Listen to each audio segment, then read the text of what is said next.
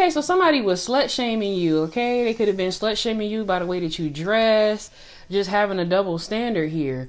But you have been applauded and gassed and cheered on and supported here. Whatever you had is over. This person could have left you. And they didn't have a fear of missing out on you either. But the whole time, you're a scholar, you're a healer, and you're networking here. You could be on the web and this person could be seeing you here. The whole time, you smart and you a healer, you a whole sage. You could also even be an artist.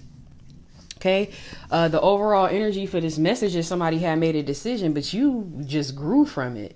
You rested in a holy place with the Most High too as well.